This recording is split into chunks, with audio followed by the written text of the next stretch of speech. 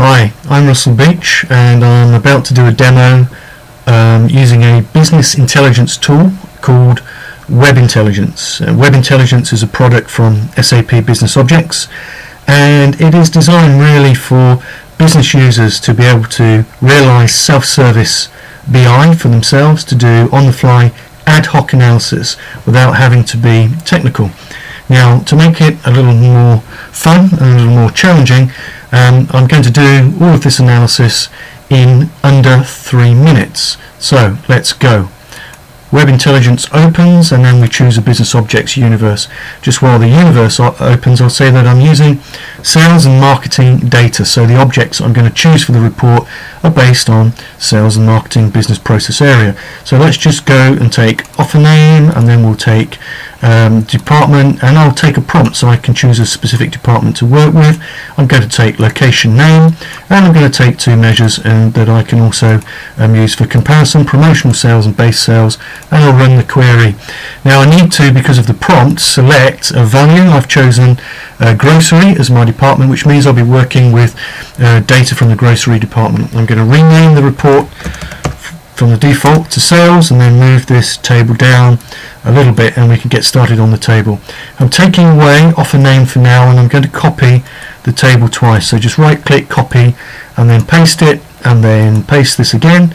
And I'm going to make a chart on the middle table. So I'll make a simple chart, removing base sales, then removing department, and right clicking on the smaller table to turn it to a pie chart. There's my nice pie chart, and then we'll work with the cross tabulation.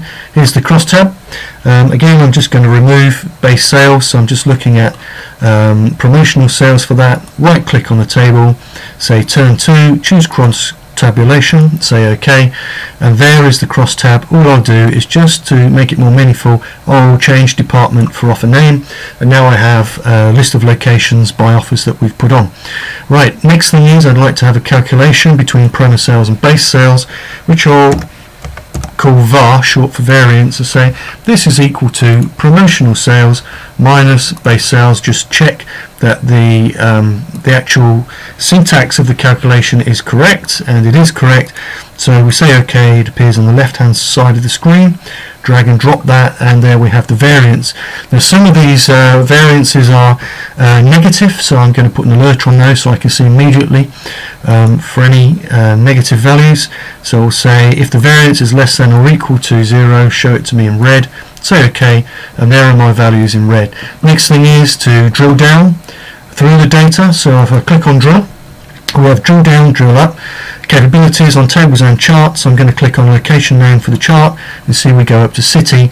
And then if I come across to department and to grocery, I can click and drill down to category. From category I can go down to product line, and from product line I can drill down even further into individual products.